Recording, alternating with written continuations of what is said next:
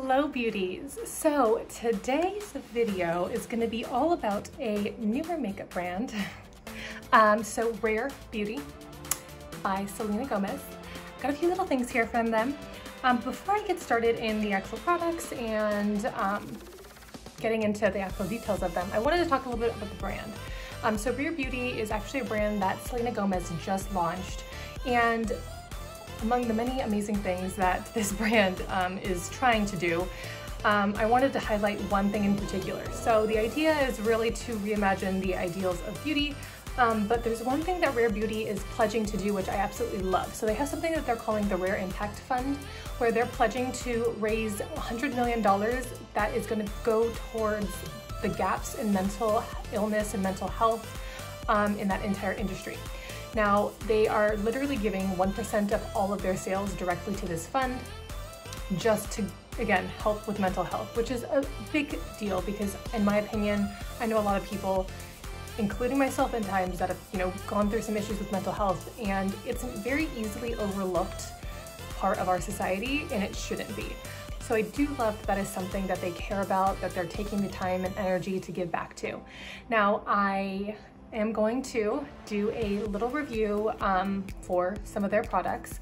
Now, I'm gonna preface that I did look them up a little bit beforehand, and based on the stuff that I saw, it seems like the products were a little bit more lightweight. So in my mind, I just figured super natural, very no makeup kind of a look.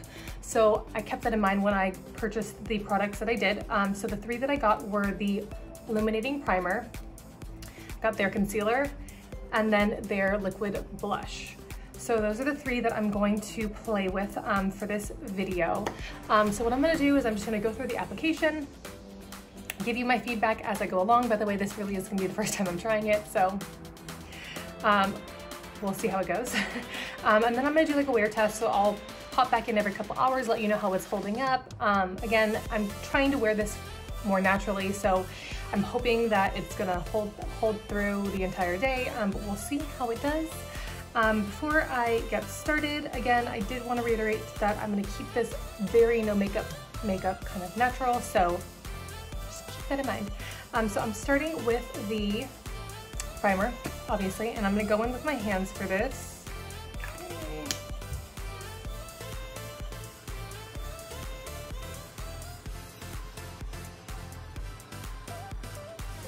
Now, I will say it definitely is illuminating, which I do love, especially for a no makeup look, that nice little natural from within glow. It is a very good consistency, not too tacky, not too runny, so it's spread pretty easily, no real tugging at my skin. I got very good coverage. So application-wise, primer is good. We'll see how it actually helps hold things up throughout the day. Next, I'm just gonna go in with the concealer. By the way, these little knobs, I may be mistaken, but I read that the intention behind it was because of Selena Gomez and lupus and all of that. And so it basically is meant to make it easier to open with the palm of your hand, your foot, teeth, whatever it may be, so that when you can't actually grip things to open them, if that happens, they're easier to open. So I don't, again, know if that's actually true. I haven't seen anything on their website or their social media that specifies that, but I did read that, I think in an article in InStyle. Now I'm gonna go ahead and apply. Okay, so we have a nice little applicator here. I don't think I've ever seen one kind of like this. I don't know if you guys can tell. We got a nice sharp angle. It's thinner at the top here. But yeah, we'll see. So I guess you can do a little bit more precise application, or if you wanted to, you can go kind of thicker. So that's nice. I'm just playing with this, by the way. I have no idea what to do with it. Yeah, so it kind of, yeah, I guess has more diverse forms of applying. Just gonna mess with a few different spots, and then just go in with my sponge. And I do see it is like a nice, very nice light coverage, which is good. I don't know if you guys can tell, but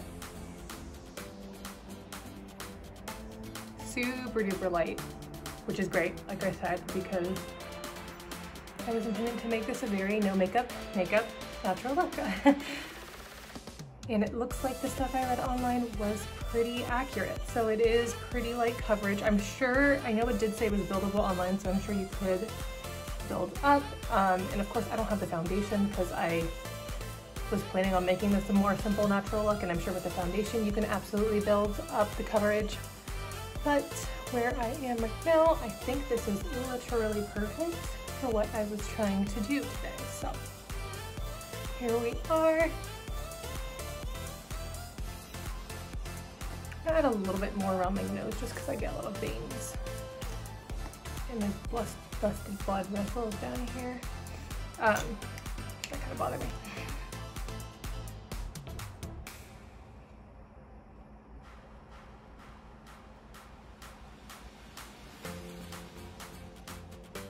Okay. So there we are. So that was the concealer. Like I said, super light coverage. The finish feels pretty natural. Use the sponge, super easy to apply. I am not the type of person to apply concealer with a brush, so I don't imagine I'm gonna try that out. But if any of you do try that and you like it better, let me know.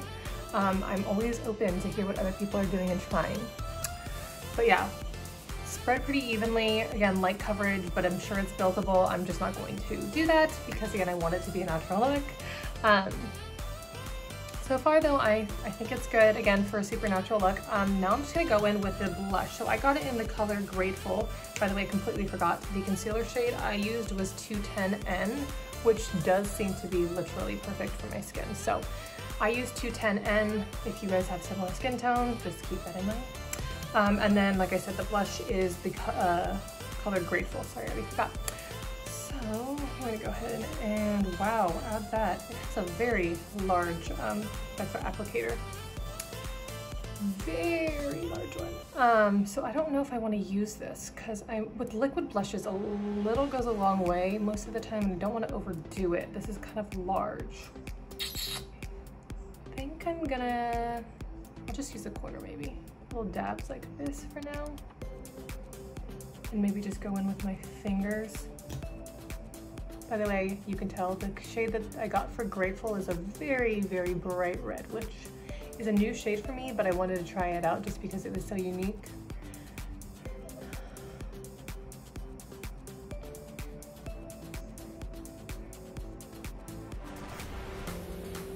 So it does blend really well with my hands, which I like for liquid blush. And a little did go a long ways, especially with this really bright color. I actually have to clean some of this up. I got a little too much up here. Maybe do a little less than I did that first time. Learning as I go.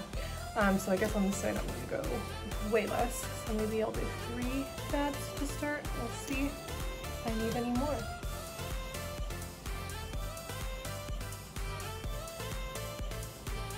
Honestly, I think that 3 little dots is enough for the entire cheek. So if you're using this blush, just know 3 little dots should be good to go for each cheek. And I actually kind of want to do a little tiny bit just right here. That might be too much too, but we'll see.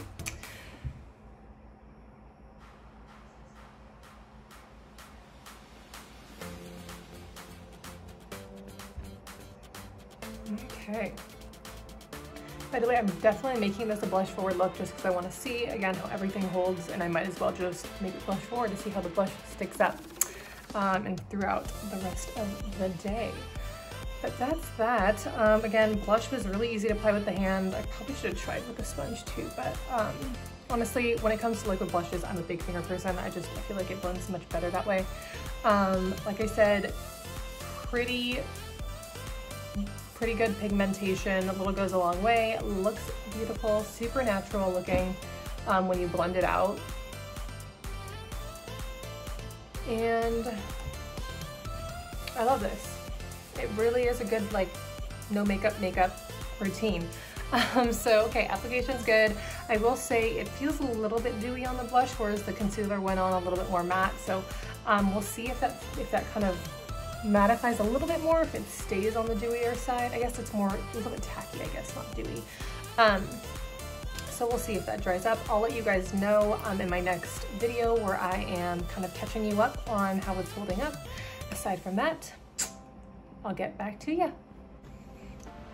Okay, so we are about 4 hours in from the last video. Just want to point out a few things. I did add the blush onto my lips afterwards just to kind of see how it would hold up there. So literally right after I stopped the last video, I put a little bit on my lips, and to be honest, not only has it worked really well, it works a lot like a, you know, tinted lip balm, and it's lasted so far. My lips are still totally hydrated, which is a complete issue for me because I have very dry, chapped lips. So that's been really impressive so far. I'm actually really happy about that. The other thing is, so the blush did end up mattifying after maybe 10 minutes, but my oil is starting to peek through now, which is normal for me because again, I have really oily skin, but it's not really bad, and honestly, it's not picking up. So like when I touch my face, like I'm not really getting any product on my fingers. So that's good. It's still sticking there. The oil is just kind of coming through.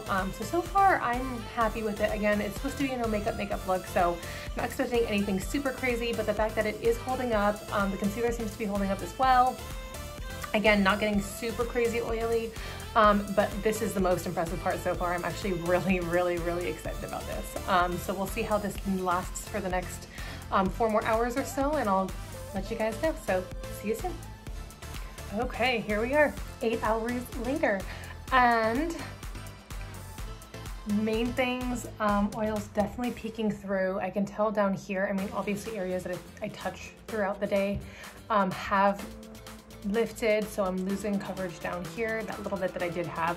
Blush is completely stayed, but again, like oil's completely coming through, but still same as before where I tap on it, I'm getting oil, but I'm not getting actual color or pigmentation. So it's still sticking onto the skin. The oil's just coming up through it. And then my lips stayed teeny bit stained from that blush.